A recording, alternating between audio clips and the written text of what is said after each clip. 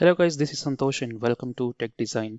Hope everyone is doing great. So in this tutorial, we are going to talk about NX customization. So this is very important guys when you are working on NX workbench, NX application for a very long time and your work profile is having around 90% of work in NX. So in that case, it is very important for you. And others also it is very important. So NX customization makes your work faster and your productivity will be more and it will be very useful for you. So before going to NX customization, as you can see, I have just opened a simple model here in order to show you how we can make an NX customization. So the first thing is you can change a theme. So theme is you can change the color of the theme, whatever. Now we can see here it is a white theme, which is by default in all the NX version. This will be the default one. So I always prefer to keep it in black screen when I was working. So I will just show you how we can do that. You can just go to File and Preferences and User Interface. So if you go to here, you can see the first one is Layout and second one is Theme.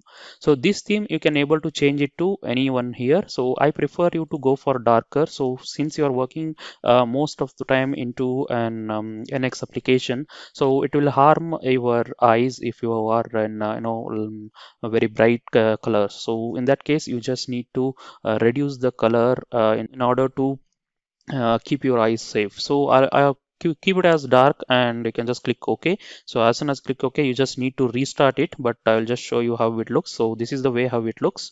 So this is a darker version of NX. So I'll just keep it as reverse it, because when I keep this dark version and start making a video, so everyone will comment on asking me the which version of NX is this. So that is why I'll just keep it as whatever the recommended version. So this is the light version of NX, which is a default one version.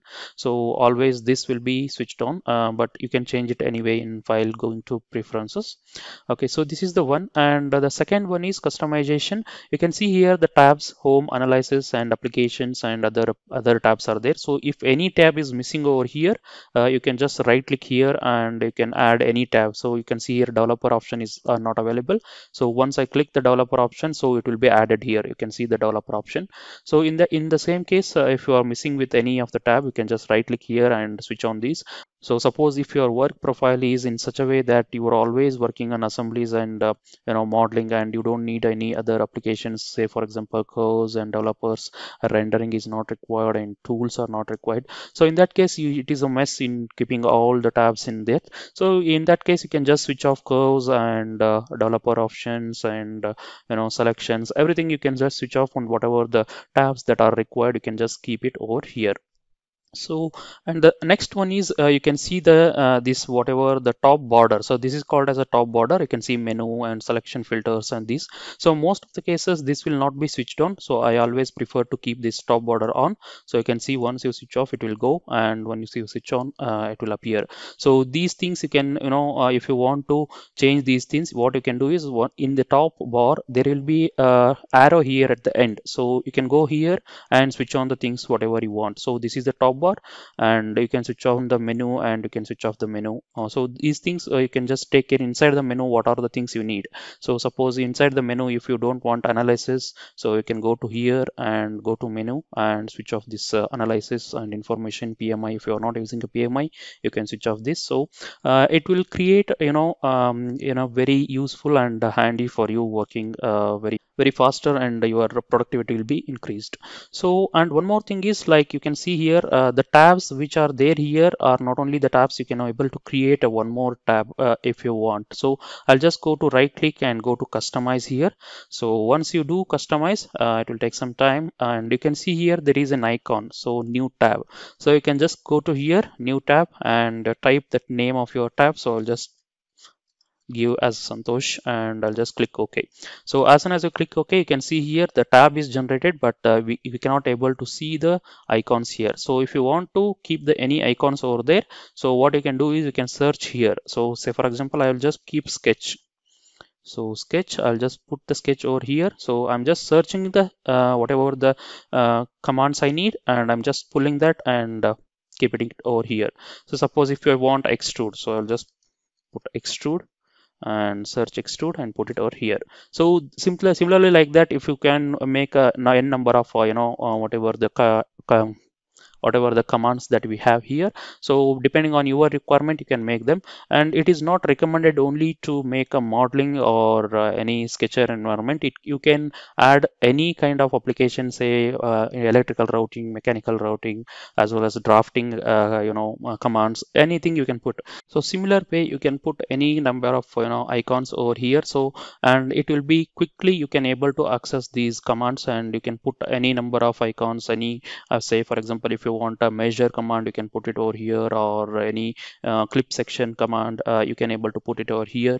So any kind of commands can be pulled over here, and you can place it over here, and you can use it at any point. Okay, so this is the one of the customization. And more importantly, say for example, as soon as you start the a next application, either it may be a modeling application or a drafting application or any other application. Say if you have created a new tab which is at the last, and as soon as you open it, it has to be appear in the home. So in that case, what you have to do is just pull it over and keep it in first tab, and you can just close it. So now what happens is, if you keep it in a first tab before the file home, so whenever you open any of the workbench, say it may be an electrical workbench, or it may be a drafting, or whatever it is, the home, whatever the first tab will be this. And if you want to go to home, you have to click it here. So this is the one advantage if you are keeping it at the first. So what I usually do is, whatever the electrical routing commands I use, I will put it in this tab, and whatever the drafting commands I use, I will put it in this tab. So whenever I switch to any of the application, only the tab I use is this is the customized tab. So this is the one tab I'm going to use for any of the workbench. So because all the commands and analysis and whatever the suppose in some companies, they have created an add-ons, so their own add-ons they have created, all the commands can be pulled over here and they can be kept here, and you don't need to search for any of the commands over here. So it will be available every time in the top bar here. Okay, so this is the one way how we can create an annex tabs. So stay tuned guys. In the next video, I'm going to give you how we can create a keyboard shortcuts. So keyboard shortcuts are very important guys. So as you all know that C is for geometric constraints and X is for extrude. As you can go here, extrude. So X is the one highlighted. So X is the extrude. So if you're using the default versions of keyboard shortcuts, then it is good. But if you want to change an extrude to S, for example, the letter S, so you can do it in the keyboard shortcuts that I'm going to show you in the next video. Please stay tuned and subscribe to my channel. Thank you guys.